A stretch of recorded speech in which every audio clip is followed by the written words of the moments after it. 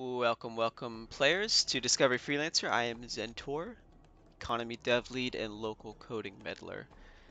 Upon popular suggestion, I've decided to begin a video devlog series showcasing some of the ideas in their maturation process, I guess you could say, to shed some light on at least some of my plans and hopes for the direction of the mod in the areas that I influence. So of late, a lot of my work has been POB focused, as I think that they have a ton of potential, and they're currently very sad in the way that they're implemented on the server.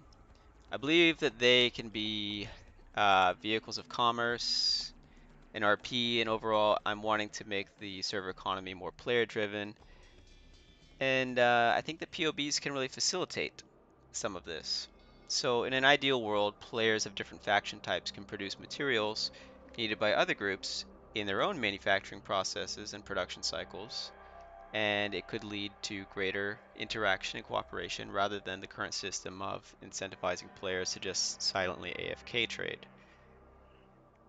So, for instance, I think that mining factions could harvest ore in their local fields, and rather than mindlessly haul these materials 7 or 8 systems away to dump them at a random NPC station, they could instead take them to their local POB that's 1 or 2 systems away and refine them into existing metal commodities like gold ore becoming gold, um, the metal that's currently in the game, for resale to other groups, other player groups who need it for their own manufacturing processes. And these metal commodities, um, doesn't always have to be metals, but in the case of gold, they would still be available on other NPC bases, but they would be more expensive than what we would expect them to be produced from a POB.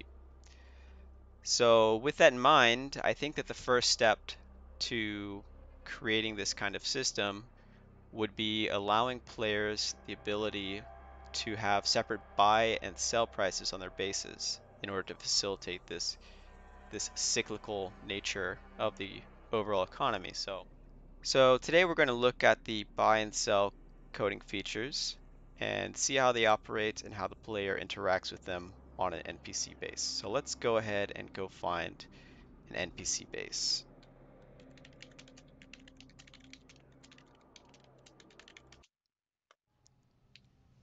All right, so now we're on Long Island Station, a copy of it at least on my test server, and we're going to go take a look at the shop.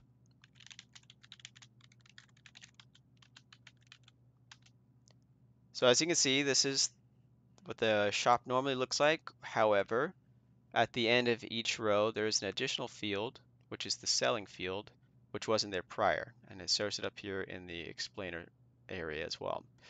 So if you look at the values, you have the item quantity, the buy price, that's the price that the base buys it for, the minimum stock, which is the minimum amount that has to be on hand for it to display in the shop if you're not an admin, the maximum stock, which is the maximum stock that the base will purchase, and then the sell price, which is going to be the price that the base sells it for.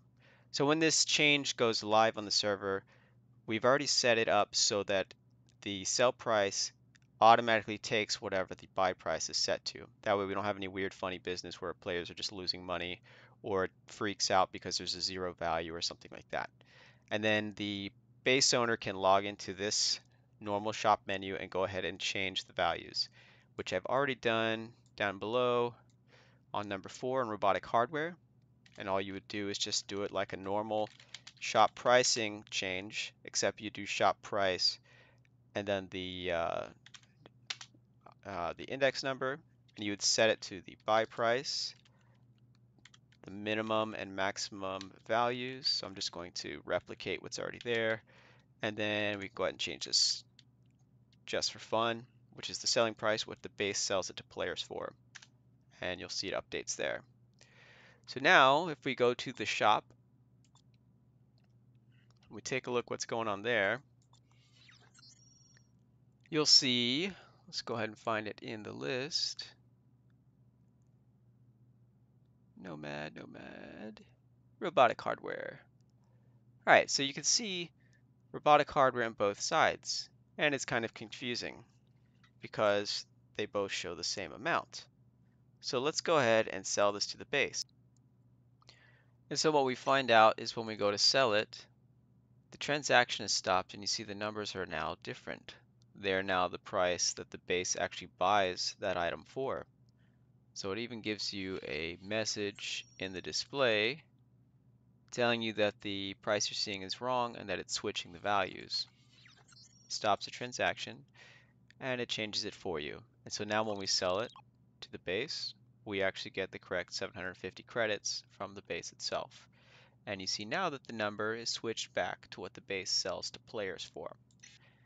So what we did is we made an auto detection state that looks to see what the player is currently trying to do, and if the values that they're seeing is not representative of the action that they're doing, it automatically switches it. So there's no funny business of losing credits or causing issues with the dealer itself.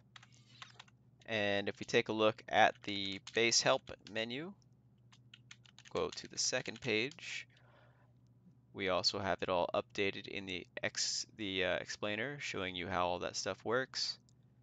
And if you look further down the page, there's even a new command, /price command. And the reason why this is here is because before we came up with the auto detection, the auto state detection system, we initially were looking at just manually having players switch between buy and sell. Of course, that's kind of confusing, especially for newer players. But we thought even after we set up the state detection system that this would be a nice thing to have for players who know what's actually going on. And what this does is it switches both sides of the dealer menu to either all the buy prices or all the sell prices. So you can take a look at a glance of all of the values at once. So if we do that now, you'll see that the prices for robotic hardware have updated. And if we switch it back, once again have changed. Robotic hardware is the only one that's actually changing in this case because none of the other ones have had a sell price configured in the shop menu.